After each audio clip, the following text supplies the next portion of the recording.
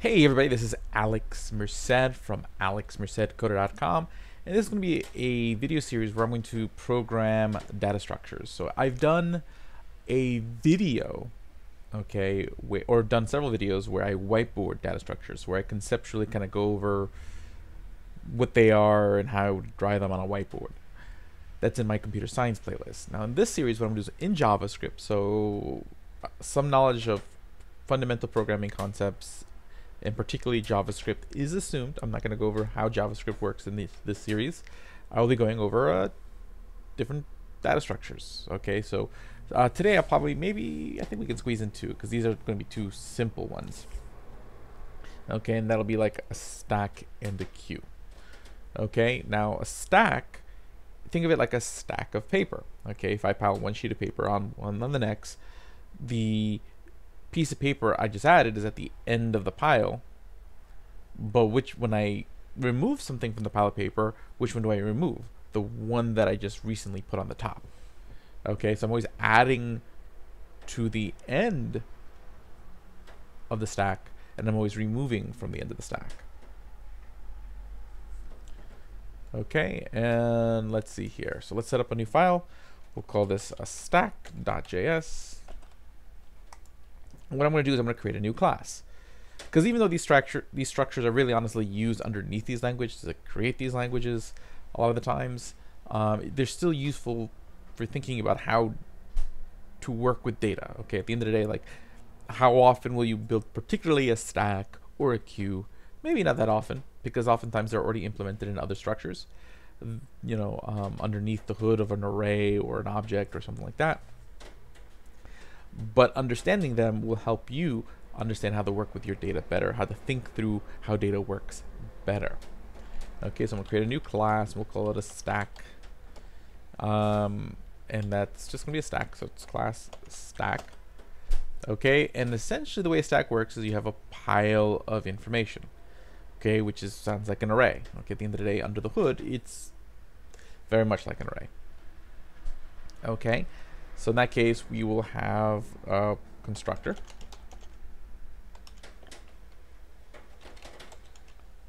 which will take in an initial piece of data. Okay. And what we will do is we'll say, we'll have a property called data. This.data equals a new array with initially just the initial piece of data in it.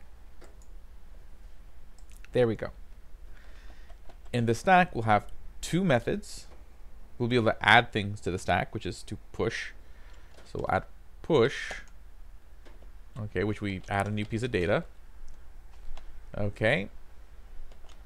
And that's super exciting. We can just use the array array method push. So this.data.push the new piece of data.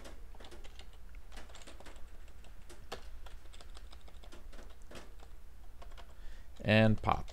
That removes a piece of data, so there we don't need any argument.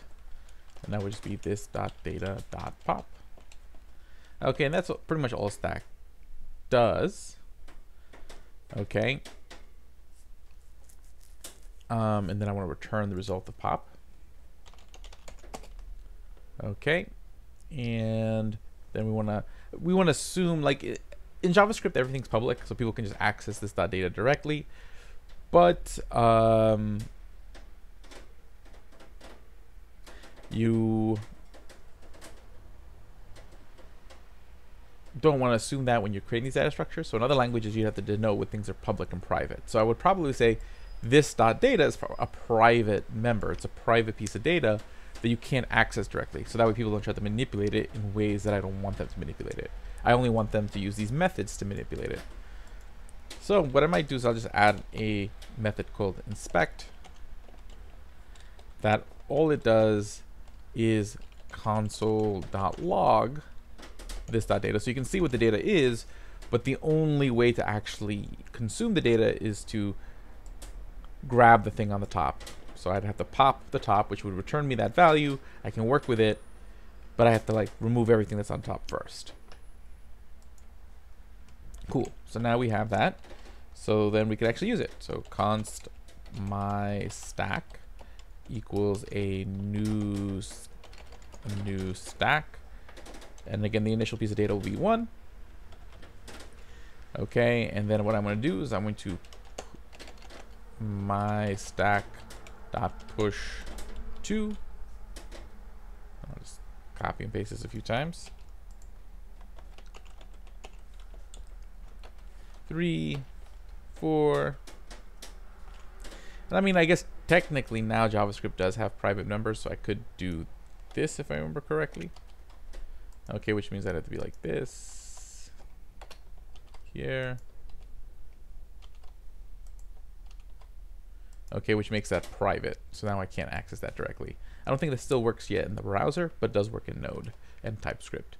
Cool. My stack dot push, and then if I try to console.log the whole thing, so first we'll do inspect. Okay. And then I will console.log. What if I try to grab the first item off the top? So I do my stack dot pop. Let's open up the terminal. Okay, and node stack.js. Private field data must be declared in an enclosing class. Is it not? Oh, I think I have to do this.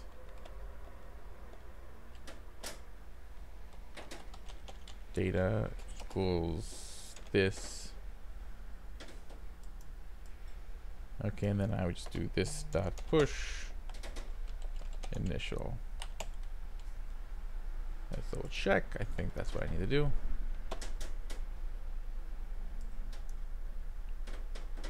Inspect is not defined. Did I spell it wrong? Inspect. Oh, I didn't write my stack. You can tell I literally just woke up. Okay. Save. Okay. And there we go. So let's run through this. Okay, so I pushed 3 numbers. So it's 1, 2, 3, 4. Then I console log inspect, which actually I don't need to console log that because that function doesn't return anything. Okay, so I inspect so I can see what's in the stack, but I can only remove 4. Now let's see what happens if I try to access one of the other members. So if I did this, if I said console.log my stack.data, and actually it would be data 0. Okay, it won't let me. See, it's going to say private field data must be declared in an enclosing class.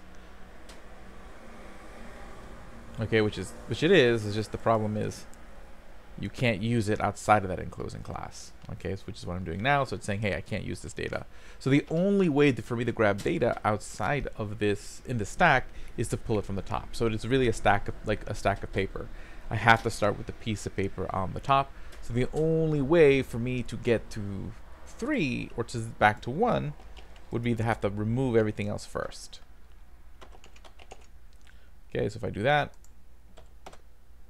see, I have to do everything else first. So that's a stack. Okay. Cool. Actually, I'll wrap this video up here and just do a separate video for a queue. So I'll see you guys in the next video. Ciao.